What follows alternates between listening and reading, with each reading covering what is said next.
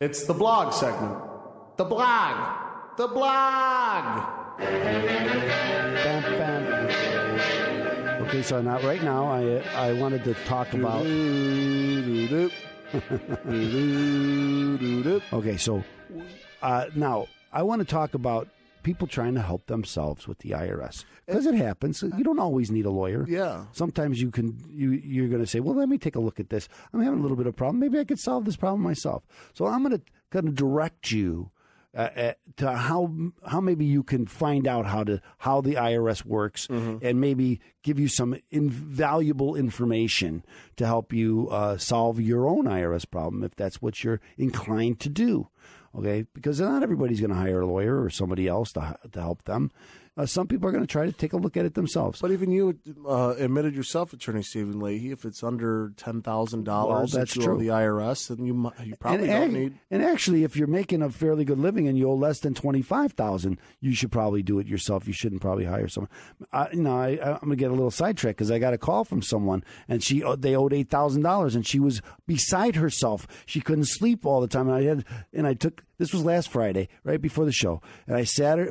I take a deep breath. Let me show you. I walked her step by step how to solve this problem by herself. She didn't need me, and she was so happy at the end that I could show her how to solve this $8,000 problem that she thought that she was going to go to prison for, and she really did think that. She really thought because a lot of folks fall into IRS debt, and they're good people. That's it right. just things happen. Even Abe Lincoln owed he filed bankruptcy. That's right. Honest Abe. That's so true. it happens to everybody. So now what I'm going to talk about? I'm going to talk about what they call the Internal Revenue Manual. Okay. Now, when you're dealing with the IRS, you're generally dealing not with the code, with the Section 26, Title 26 of the code. You're going to deal with the Internal Revenue Manual, and the manual, you could find the manual at irsgov.com/IRM. Internal Revenue Manual. irs.gov/IRM, and it's going to take you to the Internal Revenue Manual, and you're going to see that there's 39 parts of the manual. Okay. Now, luckily, you don't have to know all 39 parts of these. But if someone sends you, if you're being audited, Part 4 is examining process. How the IRS is supposed to go through the process of an audit. Everything is detailed here in this manual.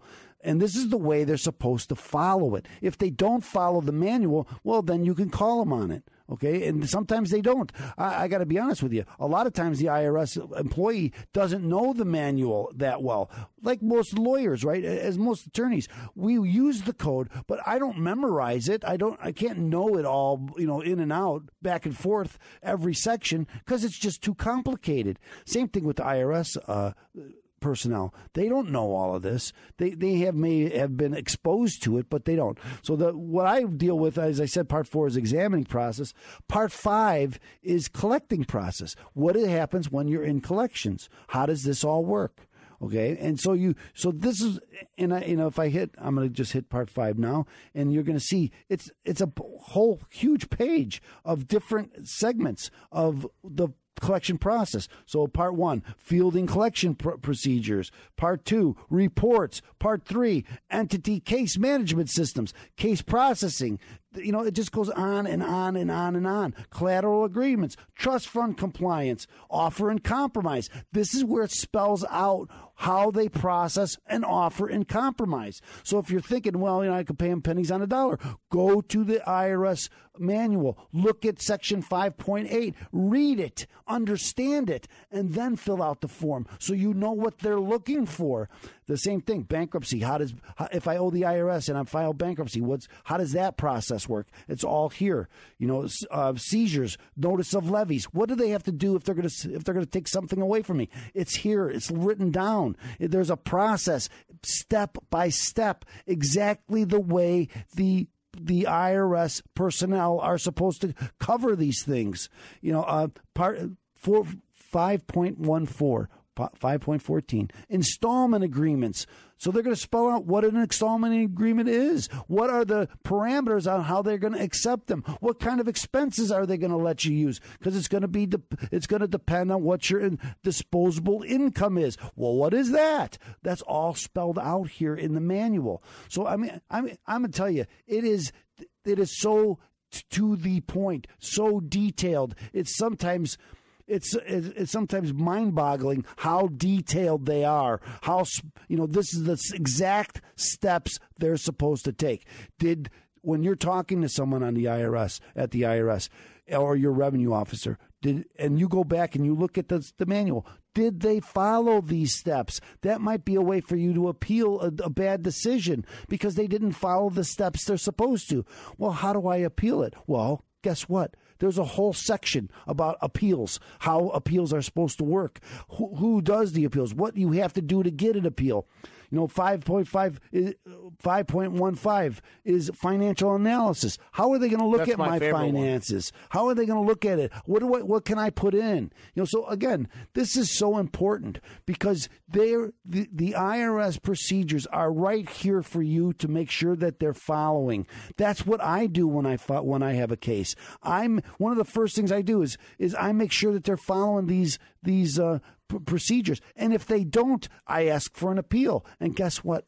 I win the appeal because I can prove they didn't follow it. So I just had a client who just got levied.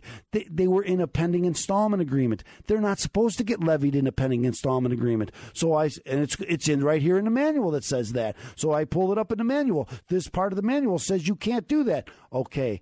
You're right, Attorney Leahy. We're going to release all the levies. And that's what they did. They released all the levies. And so, again, if you're going to do this yourself, be aware of these rules. It does get complicated. I get that. Sometimes you need a lawyer. That's what lawyers do is that we go through the rules. But you don't always need one. But if you're going to look for an extension, if you're going to look for an offer of compromise, read that section. It's not that hard to read that section and understand what they're looking for. That's right, okay? Ladies and gentlemen. That's why it's so important to do, get in contact with Open Tax Resolution, and they'll walk you through it.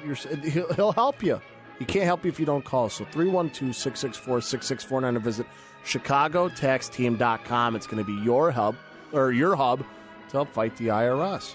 Now, ladies and gentlemen, we have a great show lined up for you today. Our conspiracy theory segment. Oh, I love it. I love it. So stay tuned. Listen to our sponsors and come right back here on AM 560. The Answer.